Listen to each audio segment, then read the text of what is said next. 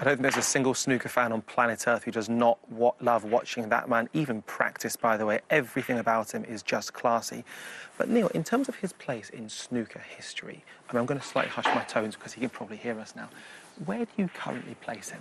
Well, I mean, it depends now because the game has changed, OK? If you go back to the Hendry era and the early days of Ronnie and John Higgins and the likes of those players, and Mark Williams, of course, there were fewer big tournaments than there are now. So it was all about being world champion, UK champion, Masters champion. Well, obviously, Judd's won all of those, and he's won 2 Masters, but he's not won multiple world championships, but he's won so many also in the interim period. He's won, he's won the first 2 home nations, for instance, this season, as well as all these events in China he's winning. So he's right up there. But the game has changed, so you're judged on different things now. Right now, all he's doing is winning, so he's one of the greats.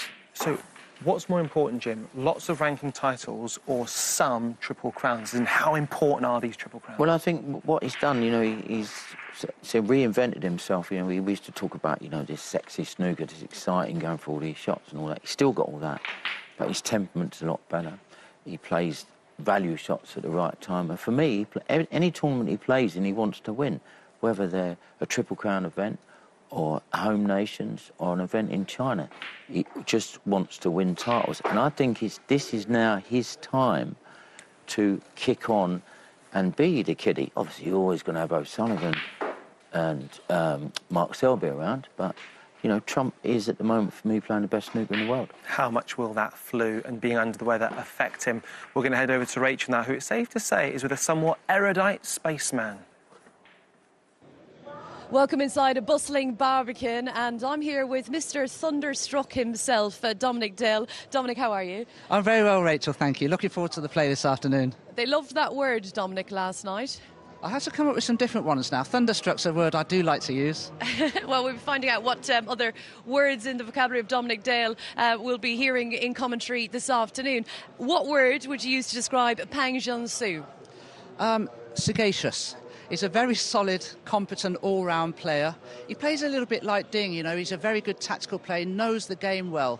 He could cause Judd some problems this afternoon, but he's going to have to play well because we know how devastating Judd can be. And, of course, Pang Junxu, he has got experience. He's been a Welsh Open semi-final, reached the WST Classic final, made his Crucible debut this year, but this is the biggest stage of all for him. Yeah, absolutely. I mean, there's a massive atmosphere out here. Most of the people here are Judd Trump fans. They're going to absolutely love this match. Judd is a little bit under the weather, we hear. So how he's going to perform, we don't know. I mean, Ding was under the weather the other day and he performed very well, won a nail-biting deciding frame. But, for me, the money's on Judd Trump, isn't it? I mean, he's won so many tournaments this season. He's got his confidence back. He was struggling for a couple of seasons, really, but he's right back at his best for me, and I think he's going to be the player to beat this week. OK, player to beat. What about on table 2? We've got Ben Wollaston and Barry Hawkins. Barry has had a great season.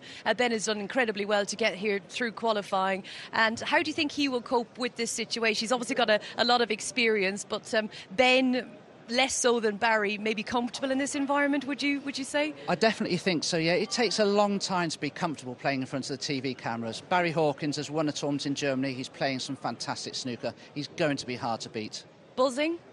Yeah, buzzing, definitely buzzing. Always buzzing. Always buzzing. It's the buzzword. Back to you guys. Hi, I'm Ronnie O'Sullivan and welcome to Eurosport Snooker on YouTube. Click here to subscribe to Eurosport Snooker.